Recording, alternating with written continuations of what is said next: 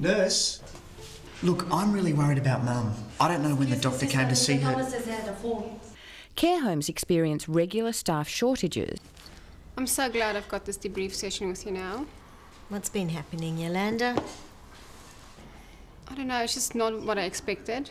The patients that don't want to take the medicine, family members keep harassing me.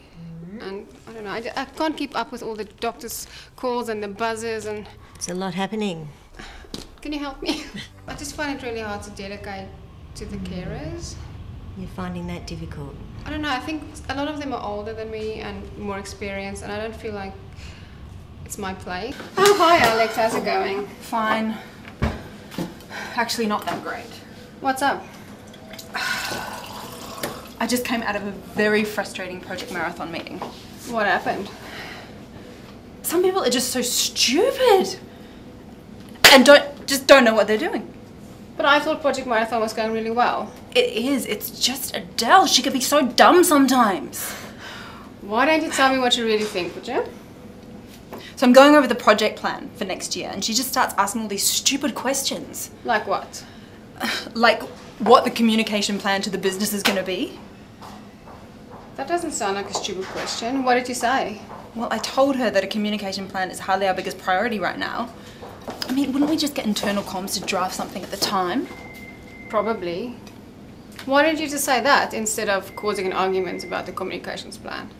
Whose side are you on? It's not about choosing sides, Alex. I'm just trying to help.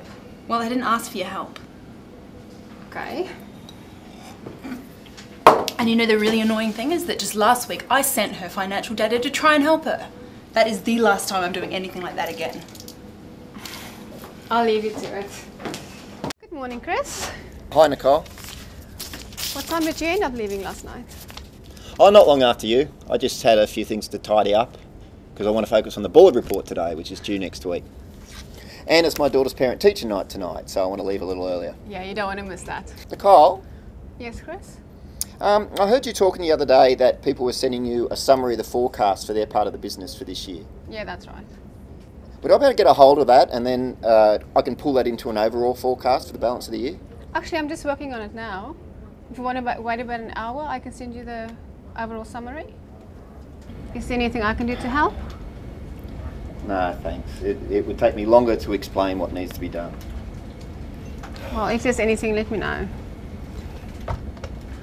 Are you sure you can't get it done by the end of today? Maybe if the board report was the only thing I had to do. Can't the other stuff wait until tomorrow?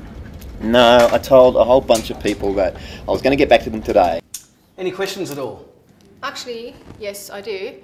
So if we go onto the project, would our targets be adjusted accordingly?